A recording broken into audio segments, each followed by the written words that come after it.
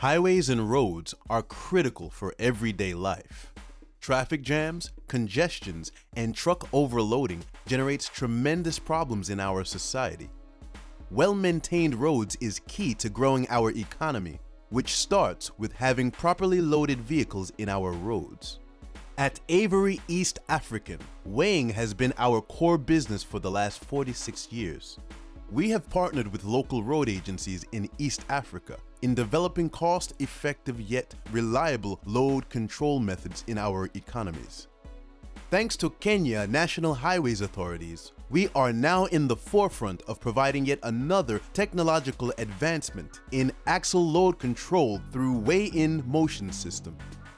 The current proposed weigh-in motion system comprises of 3 key elements. First phase is a weigh-in motion that weighs trucks at a speed of 10 to 100 kilometers per hour. Second phase is a static multi-deck scale that weighs the whole truck once and gives the gross weight as well as axle group weight. Third phase is the bypass detector lanes. These detect any truck that declines to use the screening lane or turn to the multi-deck bridges. Note that if you are not overloaded, you do not have to stop at all, whereas all 3-ton vehicles have to use the screening lane as indicated in the signage. Here is how it works. A truck diverts from the main road to the designated screening lane, then runs through the loop sensors, which picks weight of each axle while classifying it. An ANPR cameras then picks the number plate and tags it to the weighing reading, while an overview camera captures the vehicle's image and relays it to Kenway's system in real time. Weigh-in motion electronics analyzes this information and sends it to the VMS display. Compliant vehicles continue on their way.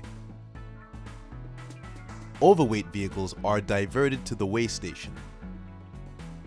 At the weigh scale, an operator can use the overview camera to pick it from the list of number plates.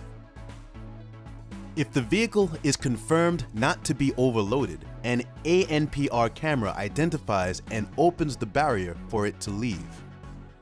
If overloaded, a ticket is issued for either redistribution, offloading, and/or fine payment.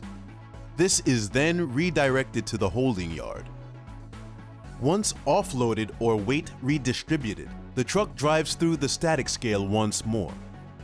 Once compliant, the truck continues on its way. In case any truck decides not to use the screening lane or turn to the weight station on red sign, it is treated as overloaded and tagged. Overweight vehicle data is immediately sent to the static scale, and any truck that doesn't appear in the static scale within a certain period of time is also tagged. And that, my friends, is how easy the process will be.